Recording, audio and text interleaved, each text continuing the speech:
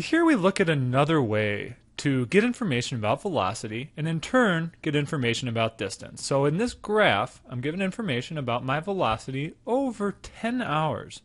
And I want to figure out how far I traveled during those 10 hours. So like what this graph is telling me is at 2 hours into my trip, I was going 4 miles an hour. At 10 hours into my trip, I was going 12 miles per hour. And so there's two kind of main different ways we can look at this. We're going to look at them both in this problem. And one is just by counting squares. And so we'll see what these squares mean in a second, but let's just count how many squares are underneath this curve. So if I go through full squares, I can count 1, 2, 3, 4, 5, 6, 7, 8, 9, 10, 11, 12, 13, 14, 15 full squares. All right, so 15 full. And then I have these little pieces here. Now I got a little bit lucky. Each of these pieces looks like they're about a half square. So I can count those up. 1, 2, 3, 4, 5 half squares. Squares don't have to be halves though. Maybe it would be a smaller fraction, and in that case you have to count it like that. But the big thing we want to do is get an estimate as to the total number of squares underneath. So 17.5 squares. Now, does this mean I traveled 17.5 miles? It does not in this case. And so why is that? So each one of these squares represents a total distance traveled.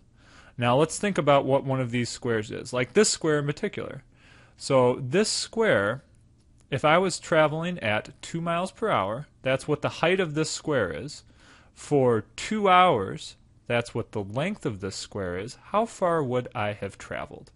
And the answer there is just 2 times 2. I'm traveling 2 miles an hour for 2 hours. 2 times 2, so that's 4 miles.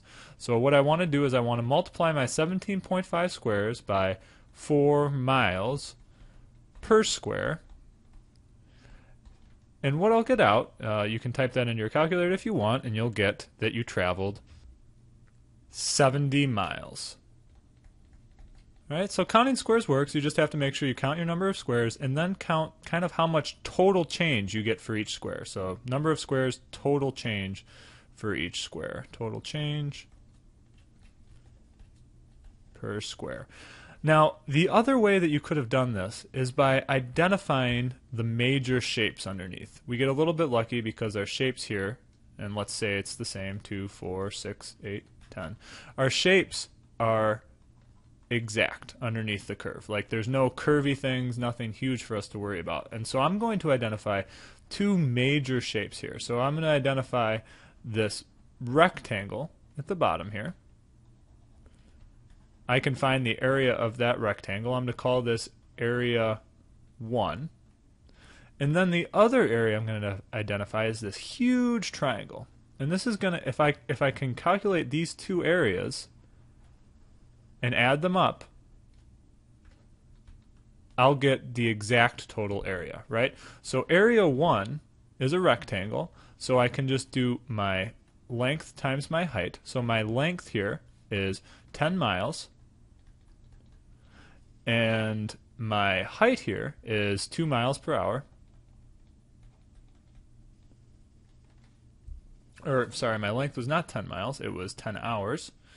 And so what I get here is the area A1 represents a total distance traveled of 20 miles. Similarly, you could do A2. Now, the area of a triangle is 1/2 base times height. So 1/2 times my base times my height. My base for A2 is, again, 10 hours. But my height for A2 is much bigger. It's 2, 4, 6, 8, 10.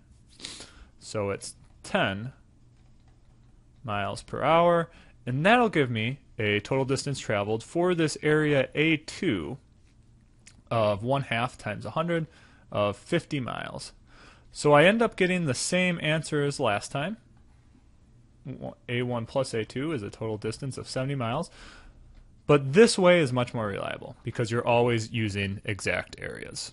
So again, big idea from this section is if you have a curve of velocity, if you have a curve that represents your velocity, the way you can get the distance traveled is just by finding the area underneath that curve.